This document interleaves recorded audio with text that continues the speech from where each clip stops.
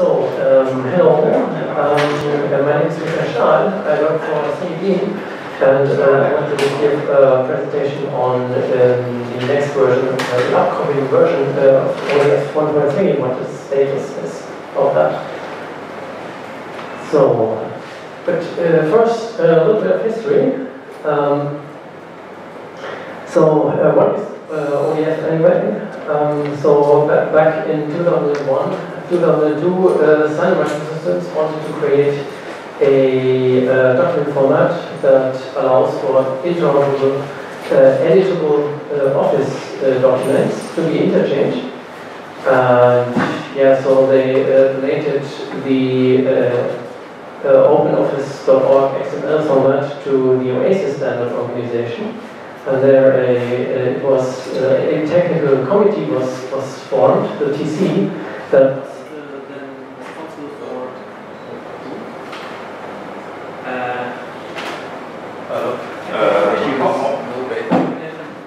battery load?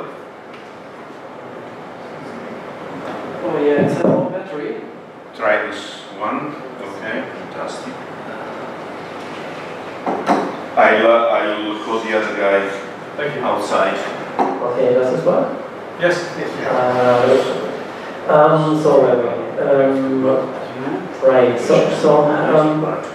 Then the Open Document Technical Committee worked for a couple of years, and in 2005 released the first version of ODF as an OASIS standard, and this was then in turn submitted to ISO. To the subcommittee 34, which then released it as an international standard, 26300, about a year later. And then, meanwhile, the OASIS committee was working on the next revision, which was just a minor revision with a few new features, which came out in 2007, and for some reason the ISO process there took a bit longer. I'm not sure why. That was then released as an amendment to 26300 in 2012, and even before that, already OASIS finished the work on ODF 1.2. And this was a very substantial revision of the specification document.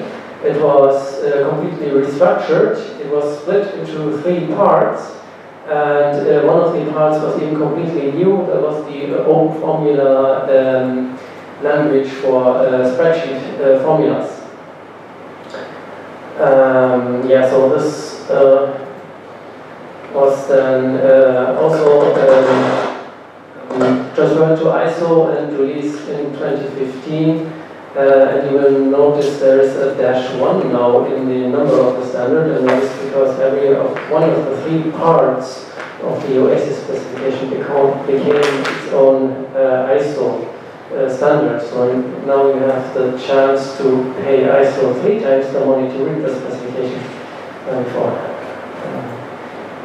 But actually, I think this specification is even available for free from ISO as a PDF.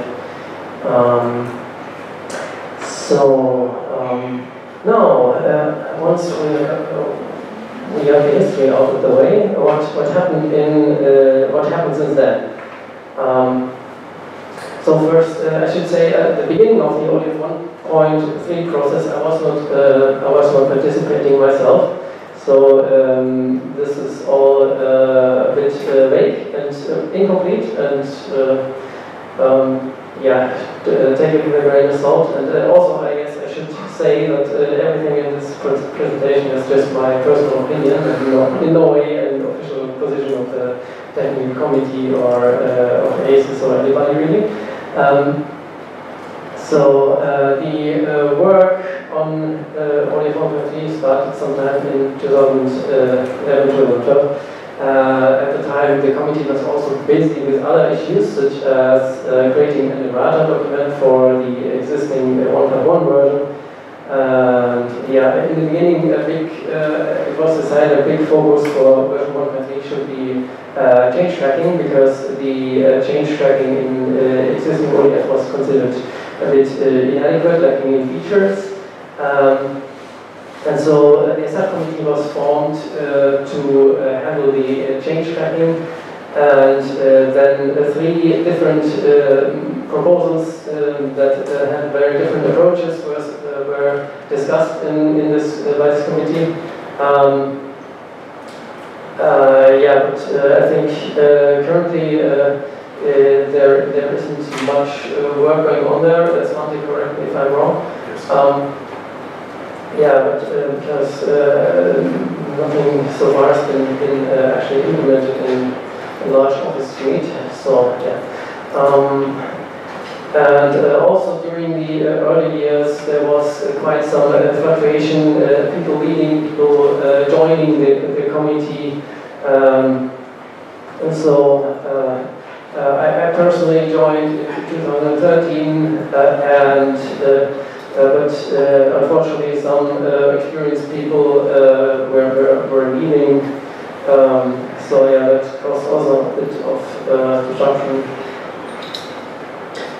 And then in the year 2015, the committee asked itself a bit of hard questions about what actually ODF 1.3 should be or should not be, or what is in scope.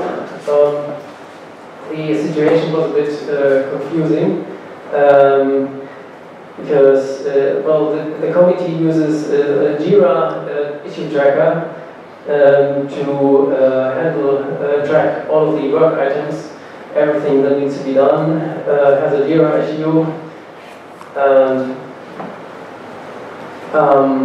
well, there were just several hundred issues that all had a target assigned to them of ODF 1.3, which seemed too much to handle.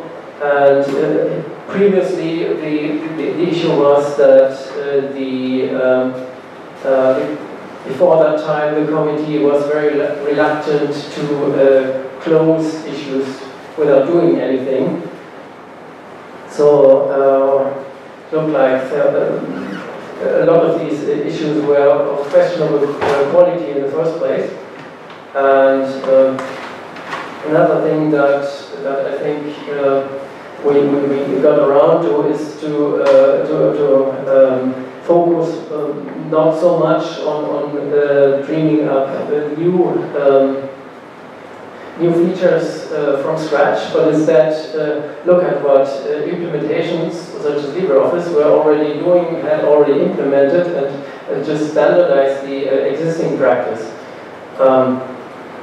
And then we started for more than a year to just go through all these hundreds of issues and assign the proper target to them.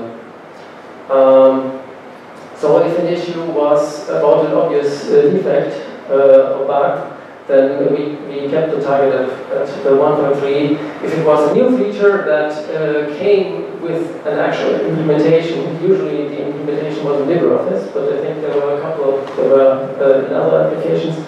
Yeah, we also take it forward at 1.3. But if it's a new feature, it's a good idea, but nobody has already implemented it yet. Then we just say we assign it an ODF later target, which is not doesn't need any specific ODF version. So essentially, it has a very low priority, and we will only look at it when we run out of higher priority issues. Or of course, if somebody actually implements it, we can of course give it a different target at that point. And then there were some issues that were just never going to happen because for example, there might be an impedance mismatch between what is being proposed and what already exists in ODF. And of course, backwards compatibility is also something very important for us. Or maybe the issue was just very, very vague and not asking for anything specific So I think we had one proposal that was titled "Reinvent the Spreadsheet," and yeah, I'm not sure what exactly that means. Could you please be more specific than that? So we closed those issues then. And of course, if you have hundreds of issues, then you will have lots of duplicates. So some features were proposed 4 times or something. We close all the duplicates, of course. And once we are, yeah. So this is a bit of an overview about the result of this bug triaging. So we closed around 140 issues, all right. And then there were about 130 left that eventually ended up in ODF 1.3 in the draft. Then another 110 or so we initially accepted for ODF 1.3, but eventually we moved them to the next ODF version. So then we are planning to put these in ODF 1.4. And then there are about 40 that we have put on the ODF data target. So yeah, these are the low priority issues. And then, once we were finished with this bug triaging, we the TC basically was working on the issues that have the 1.3 target. Writing, so basically discussing the issue in the conference halls and refining the proposal in the issue until a consensus was reached that the proposal was of high enough quality that it can go into the specification. Yeah, and we continued with this for a couple of years until in June last year we decided that quite a lot of time has passed since ODF 1.2, and we really want to release something relatively soon. So we had a feature freeze at that time, and every new feature that did not yet have an accepted proposal would go into the next version, that is 1.4. And yeah, what has happened since the feature freeze is that basically the editors have taken the resolutions of all of the issues in Jira that have been accepted and inserted them, edited them into the draft specification. And the rest of the committee was then reviewing these draft documents and pointing out any issues. And of course, new issues were also found during that time. Like when you review something, you notice that it's just here's a typo there, whatever. And so this also took some time. And yeah, so what are all these issues that actually made it into ODF 1.3? So firstly, there were 26 new features. That those are actual new XML elements and attributes that enable you to represent something in a document that was not possible to represent before. Then there are about a dozen that have the type improvement. This is a bit vague. Some of them are sort of minor features where it was not necessary to add a new element. We could enable some additional functionality by changing the prose of the specification. And some of them were various miscellaneous things. And the vast majority of the issues, about 90, were just fixes for bugs in the specification. maybe there was a typo, or maybe something was contradicting itself, or maybe something was unclear, whatever. Yeah, and then there was 1 or 2 tasks, which is yes, to-do item tracker. Something needs to happen at a certain point in the process. Yeah. So where are we now? We are basically very close to the end. So 2 weeks ago, the committee approved the committee specification draft 1. And the next steps then are that the draft is going to be submitted for a public review. And this has about 2 weeks of lead time. And then the public review itself will be 30 days. I believe it should start on Friday, if I'm informed correctly. And then the general public is invited to send any comments they have on the draft to the comment list at Oasis. That's a mailing list. And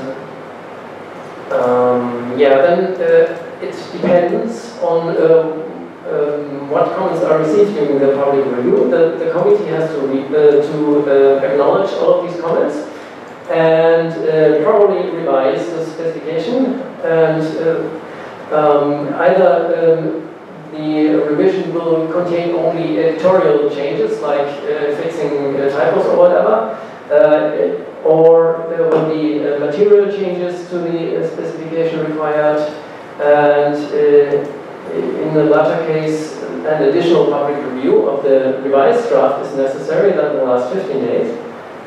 And once we are at the point when no more material changes are required, the committee can vote to make the draft a committee specification. And at that point, if that is successful, it will be handed over to Oasis at large, and it will become a candidate Oasis standard. And then another period of public review follows. This one lasts for 60 days, and at the end of it, there will be a vote to confirm it as an official Oasis standard. So I'm not sure how long this is going to take in practice, but yeah, I guess the earliest I would expect this all to finish is at the end of the year.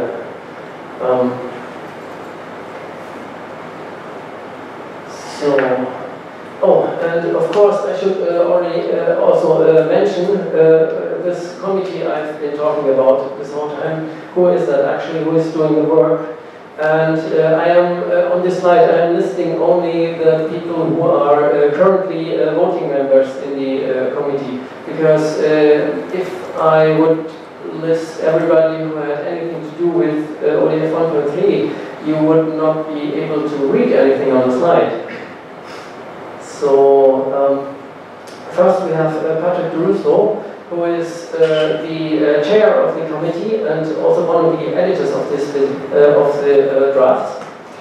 And we have Regina Henschel, who is representing the Document Foundation in the committee, and who is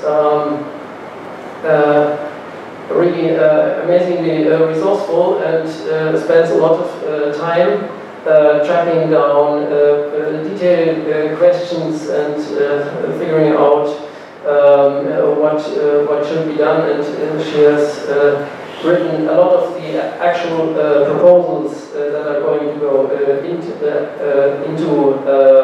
ODF 1.3. Then I'm also on the committee, and we have Andreas Gülzo, who is working on numeric which is a spreadsheet application you may have heard of. And we have Andreas, Alfred and Rich, who are from Microsoft. And then we have Francis Cave, who is the second editor for ODF 1.5. And he is being paid by the COSM project. Francis Cave is not a voting member, in contrast to all of the other people on the slides. So, what is COSM? Yeah, this was already mentioned in the previous presentation, so just a quick reminder. So it came about last year when somebody came to the conclusion that just waiting for volunteers to edit the specification is going to take too much time, and it's going to delay the release of ODF 1.3 yet further. So this COSM project was created at a non-profit organization in the UK. Initially, it was funded by the Document Foundation and by Microsoft. And later on, other organizations jumped on board to provide additional funding. And I believe they also take donations. And basically they are funding the ODF editors, so Patrick and Francis Cave, to create these draft documents. And so much for ODF 1.4, and as I already said, there are plans on the way for the following version, ODF 1.4. We already have more than 100 issues in Jira with the target ODF Next. And there is also a page in the LibreOffice Wiki that contains ODF extensions that are already implemented in LibreOffice. And most of these already have a Jira issue, but there are a few that do not, and those will also need to be, so somebody needs to create those Jira issues for them. And in addition to that, we are using, during the LibreOffice unit tests, we are using a customized schema that contains all the known extensions that our ODF export can write. And we have found that there are also a few additional ones in there that are neither have a Jira issue at Oasis, nor are they listed in the wiki. So if you look at this schema file, there are lots of to-do no proposal comments in there. So that is also more additional work to do. And it's even possible that there are even more ODF extensions written by LibreOffice that don't even have a unit test for them, which is really concerning practice that needs to stop. And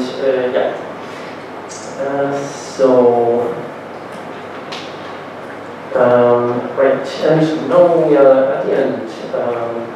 So I hope that was somehow useful. Any questions? Yes, right. Some users in Taiwan, they were asking me about now if we have ODF 1.3 released and Office we start to implement that. Is it we say about the compatibility issue? With LibreOffice current version, can it open new ODF 1.3 file format without problem? And now, do we have any clues or proofs that we can tell users that it is no interoperability or compatibility issues? So the question is basically, can a current LibreOffice version open ODF 1.3? Right, because now we have no 1.3 editor yet, but we also cannot find any pure ODF 1.1 editor now.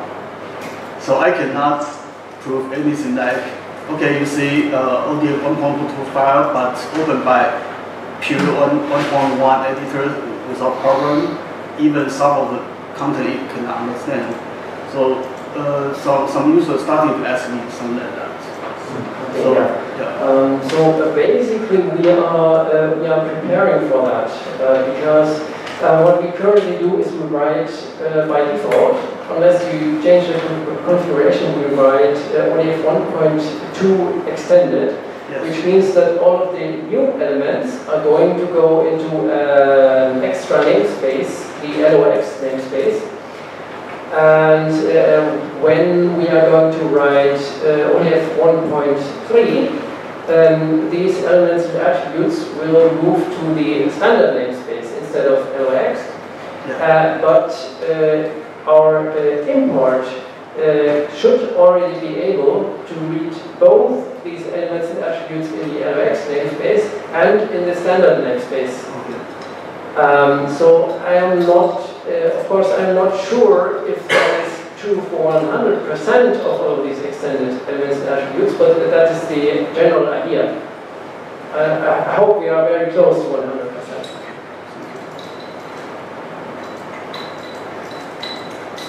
Another question?